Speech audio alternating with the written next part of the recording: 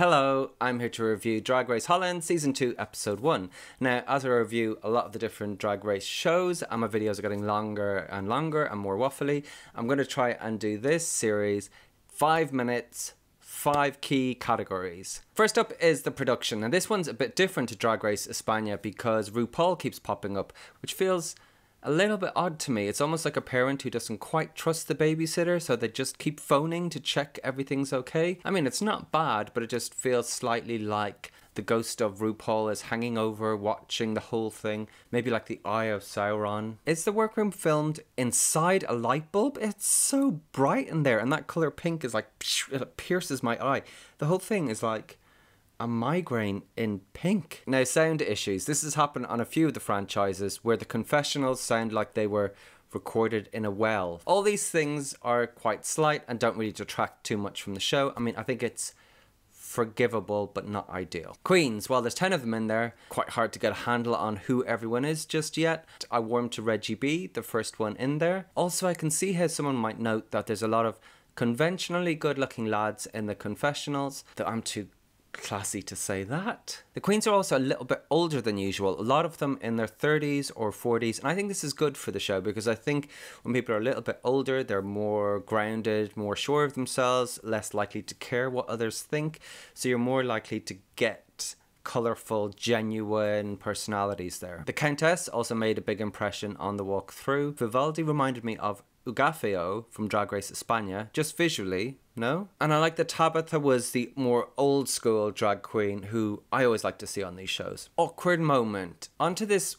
weird situation with Vanessa, who's a trans woman, and it's highlighted in almost this self-congratulatory, wow, look what we've done way, but it's then question if it's fair that she's taking part. Fred, the host, turns to Tabitha and says, do you think she has an unfair advantage? This all felt off to me, almost like they were forgetting that Vanessa is a person, not a topic. Talent show and runway. Okay, so the talent show felt a bit ho-hum to me because at this point with so many franchises we see a lot of these skills before, like pole dancing, people miming to their own singles, etc, etc. What did stand out, I guess, is the Countess doing the piano, though I would have suggested, you know, obviously that's a skill, but if there was a way to heighten it or make it more camp or add something a bit more ridiculous on top of the skill, that would have really made it pop. Keta Minaj's magic trick felt original for Drag Race. That one also shone. In general, it was all okay. I thought that Reggie did really well, but then it was the runway that let her down, which I get onto. The runway was like nightlife, so there was a lot of Club Kid references, Studio 54 references, a lot of references to Leigh Bowery. So I'll make another video about Leigh Bowery, explaining who that is and why the influence is so strong, etc. There were a few shaky looks in there, but overall the standard is really high. Yeah, it was pretty good. Judging and the story. Now this is the awkward bit. The judging panel was not a highlight for me.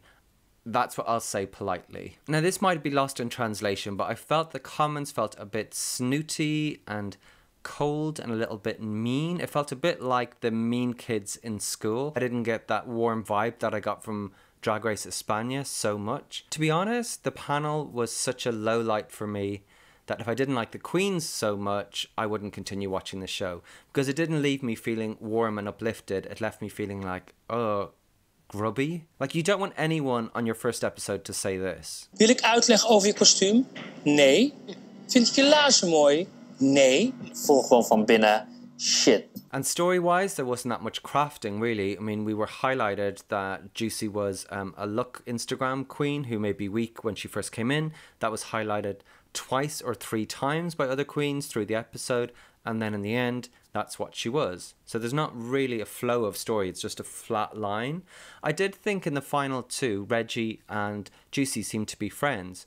So story-wise, I would have highlighted that much earlier on and have Reggie, instead of being dismissive of Juicy, be supportive of her and maybe hope that Juicy doesn't go home, and that would have lent the lip sync much more emotion and made it more of a moment. Overall, I really liked all the queens and I'm interested to see what happens with them. The panel was a definite big miss for me. Anyway, I'll be interested to hear what you think about it. Please leave comments below and subscribe for more. Thank you so much.